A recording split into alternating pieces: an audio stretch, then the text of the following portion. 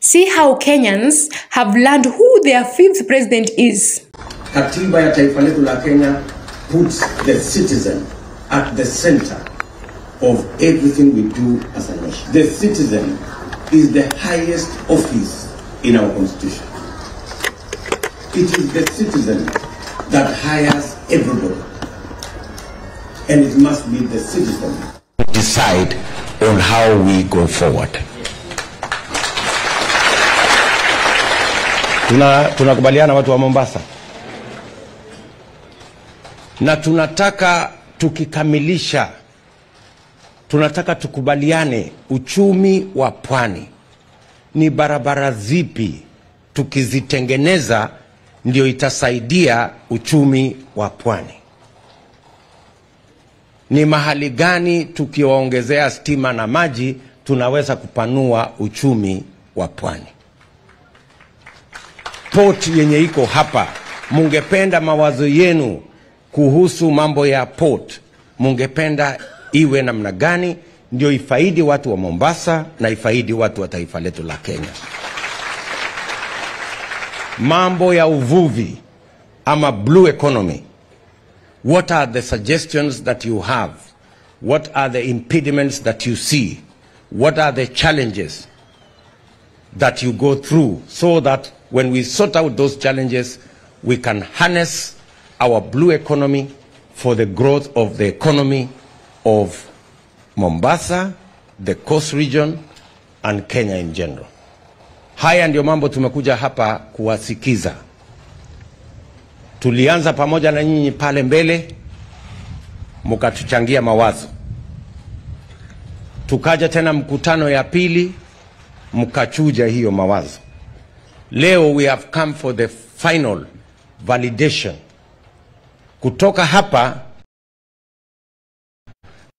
neza chata.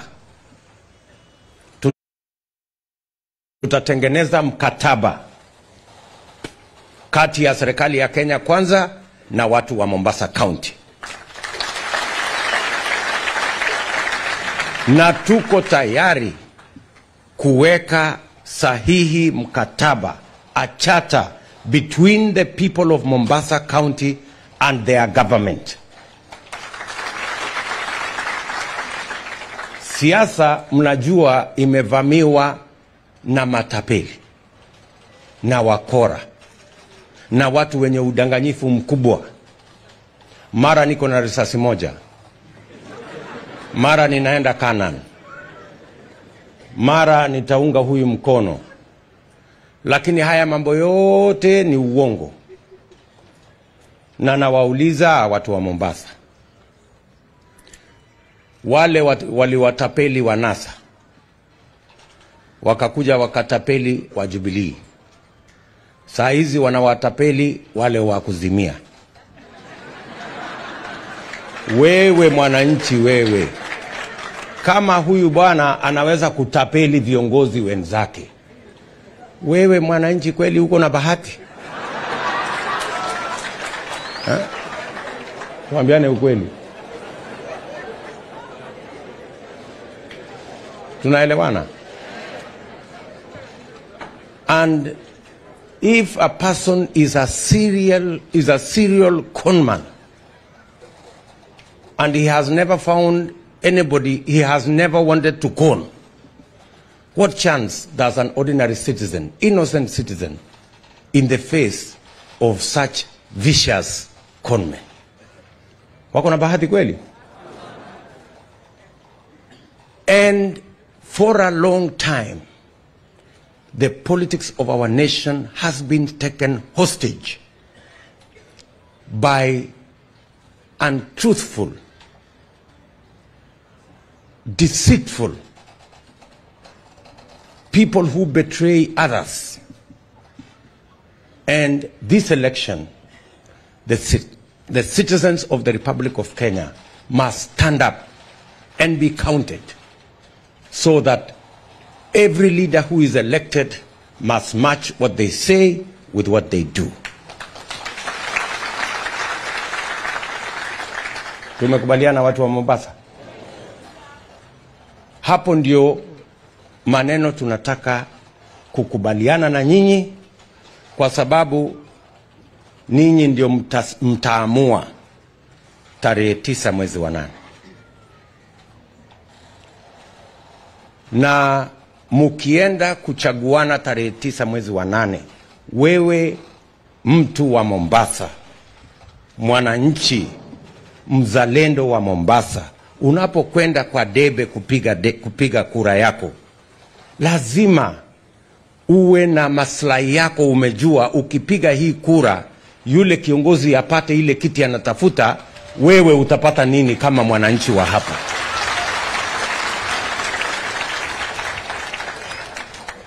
Mnanielewa? Mnajua hata wale wafuasi wa Yesu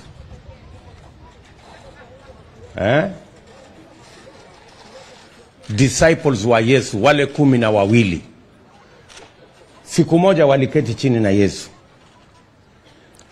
wakamwambia, Bwana, iko katika Mathayo 17 na 29. Wakamuuliza, Bwana,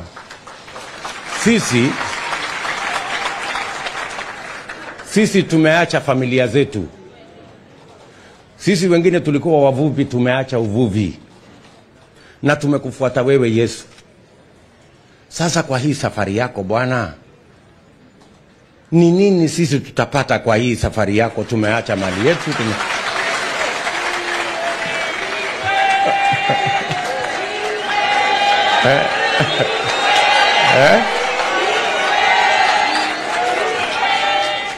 Sasa ikabidi Yesu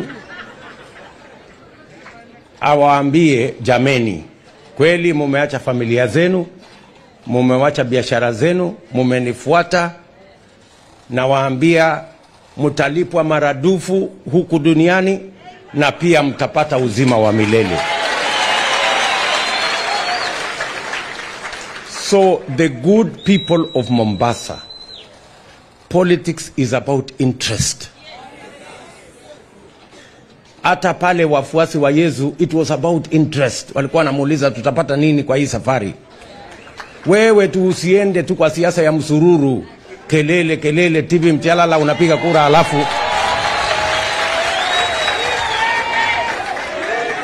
lazima uelewe, baada ya mimi kupiga kura hii, ni nini nitapata kwa hii kura yangu nimepiga mahala hapa.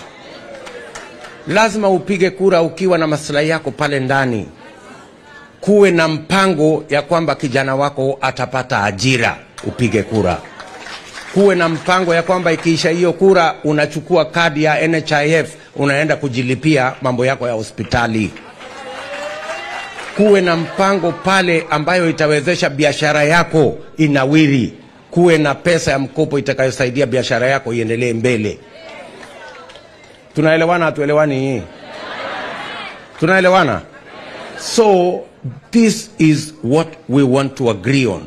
Tunataka maswala yenu, tunataka interest zenu, tunataka maslahi yenu, tuandikiane ya kwamba mkipiga kura tarehe 9 mwezi wa 8 mtatupatia nafasi ya uongozi, na sisi tutawafanyia 1, 2, 3, 4, 5.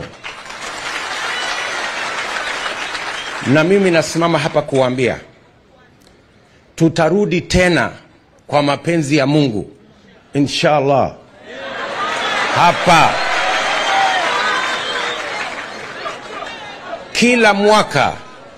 kila mwaka tutaketi chini tulivyoketi hapa, ili tukubaliane yale tulikubaliana. Mambo ya ajira ya watoto wetu imefika wapi? Mambo ya poti yetu imefika wapi? Mambo ya Dongo Kundu Special Economic Zone imefika wapi? Barabara zetu zimefika wapi? That is how we must hold all leaders accountable. Tunaelewana wangwana wa Mombasa? That is the reason why we are here. So kila mtu relax, tuache makelele, tunataka kuwasikiza kwa makini. Mtuambie, hapa tunangependa hivi, hapa maoni yetu ni hivi, hapa maoni yetu ni hivi. Tuko na enough people to record.